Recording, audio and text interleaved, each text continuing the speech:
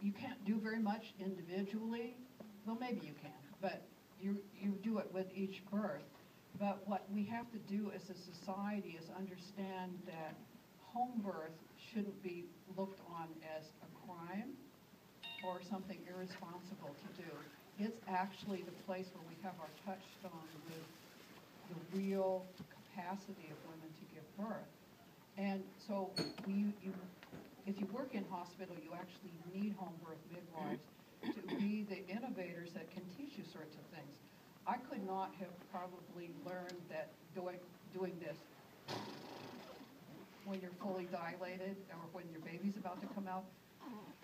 I couldn't have come up with that if I worked in a hospital. Why?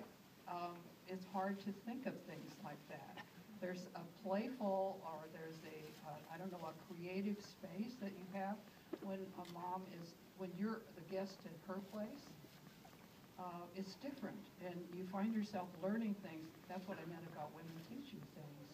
I think it's important to really look at some home births. If you have any chance at all to see some, you can learn things there that you bring into the hospital and should bring into the hospital.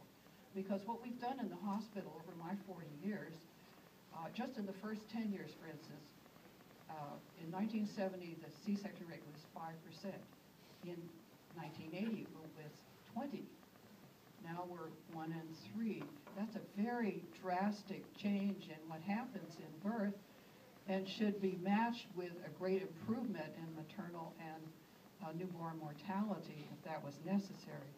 However, it isn't. And so I just say that we should not worry that some people want home birth. Some people always want home birth. And so we have to, we midwives have to hold together, whether we work in home or in hospital. We have to have friendships across those differences, because what we can learn at home, for instance, is that some people give birth too quickly to go to hospital. A labor for some women can take, for the first baby, less than an hour. And you see, I already knew that because I had a neighbor that did that. Some women just can't get there. And so who's going to take care of them? If you have enough of the input of, and some midwives, by the way, would enjoy better working at home, but we'd also like to, when we bring somebody into hospital, we would like to stay with that woman. And in the Dutch system, for instance, it's all teamwork like that. You keep your client if you go into hospital.